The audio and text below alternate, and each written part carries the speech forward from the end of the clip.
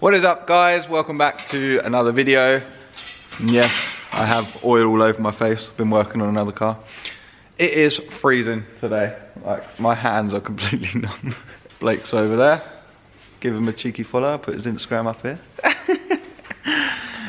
Today we've got a cool little addition for the JZ. Obviously it's not going to get bolted on yet, but we're going to put it on today so you can see it. Alright, so we got a cheeky little delivery from Maxpeedingrods. I'm going to leave a link to where you can get one of these turbos all in the description, and check out their Instagram here. But today, look at this bad boy. I've already opened it, obviously. We have got the little Turbski, the little spoolie boy. Let's get it out. Let me get it out. I can't do it with one hand. Here we are. Look at this beauty. You ready? Pop. Beautiful, mate. It's all lovely and balanced as well. They make sure every turbo is nicely balanced.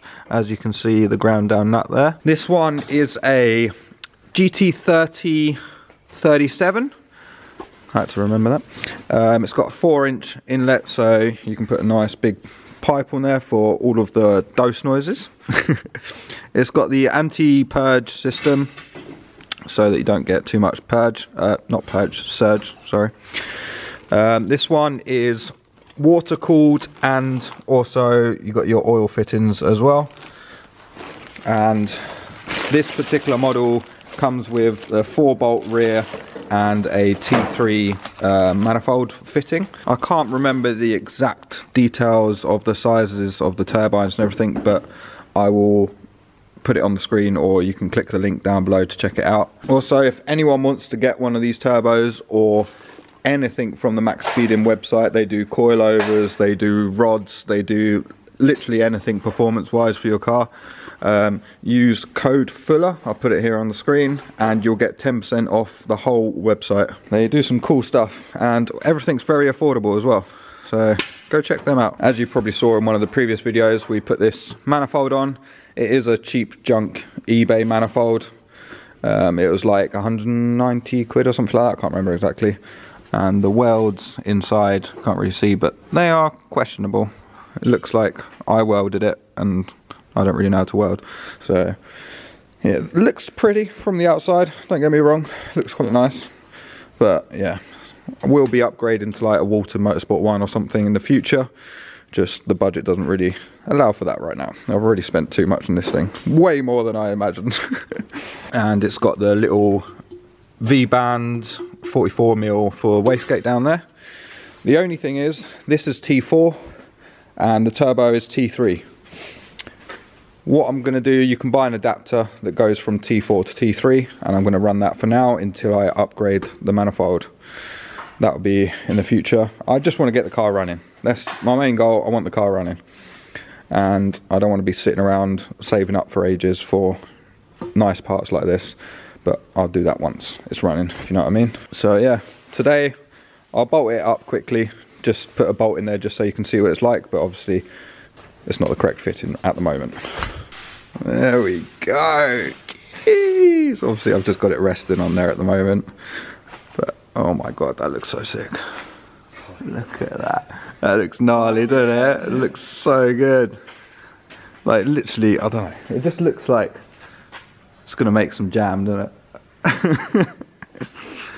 This turbo is rated for 500 horsepower, and that is practically what I'm aiming at with this build. Between the 450, 500 to the wheels. None of this crank stuff to the wheels. But yeah, that looks absolutely insane. It's gonna make some nice noises. You running the filter? Yeah, yeah. I'll probably put that on now just to show you quick. Yeah. There we go. Got a little dose pipe. Obviously, probably not going to use this, or I might, but chop it down and stuff. I'm going to have more bends. This is titanium as well.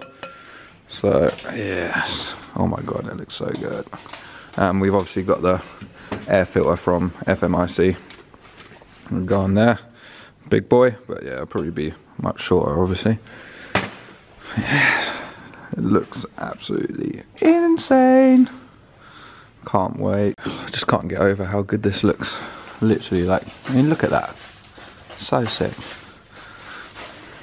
I can't obviously give my full review right now because I haven't run it or anything, but I'll probably do another video doing a full review once this is all set up in the car and running.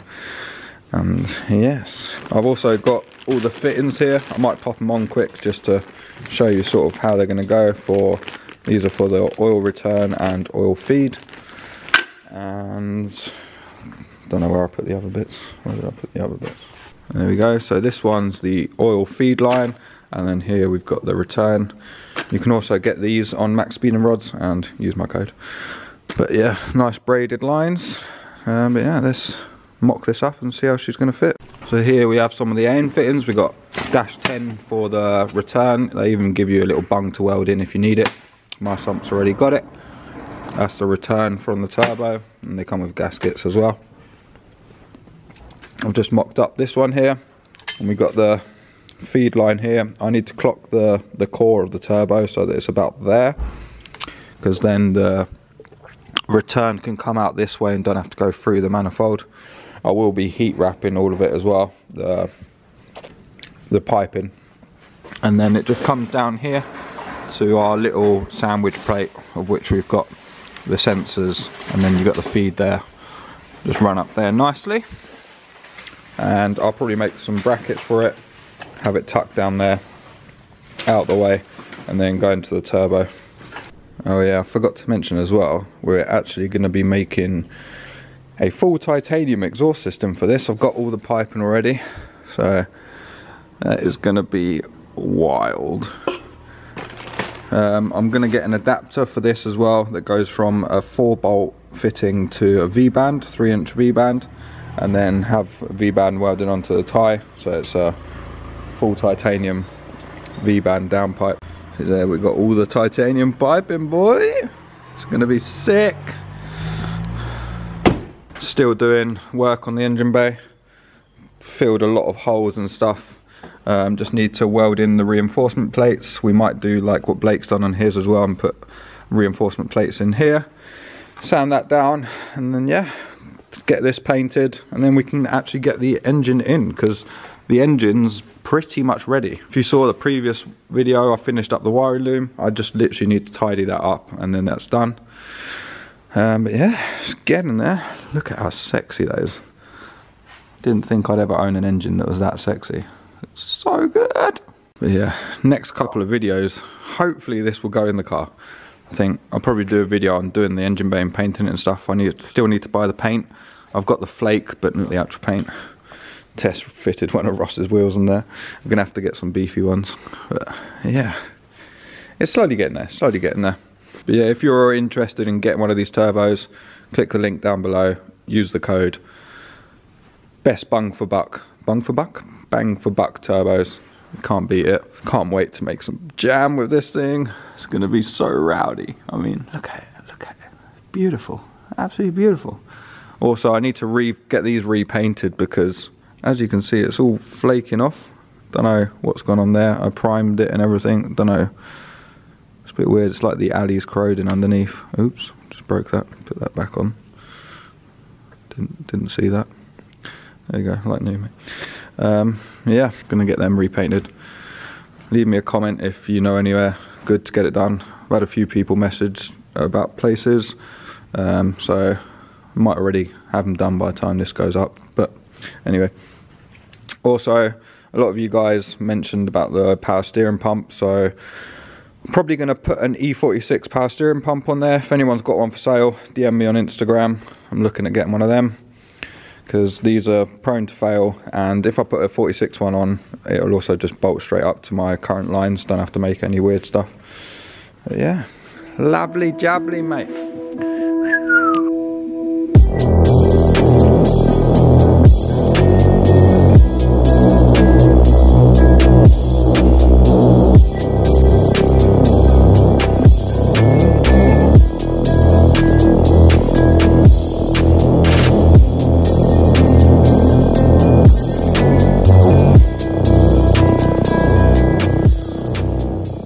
I know today's video is probably a short one. I just wanted to show you guys the turbo setup. It is looking so sick. I'm so happy. It's getting there. Not a lot left to do before we can get it in the car, so that's pretty exciting now. That's the main thing. I just want it in the car. I'm itching to get it in the car, get that engine bay finished, and then we can get it in. But yeah, massive shout out to Maxpeedingrods for the turbo. Can't wait to hear this thing scream. It's going to be so sick. And again, if you are interested in any of their parts, click the link down below. We run their coilovers on the cars as well. They're sick. And use code FULLER and you get 10%. It's a no-brainer. Save yourself some money. Hope you enjoyed the video. Make sure you like, comment and subscribe, and I will see you in the next one. Goodbye.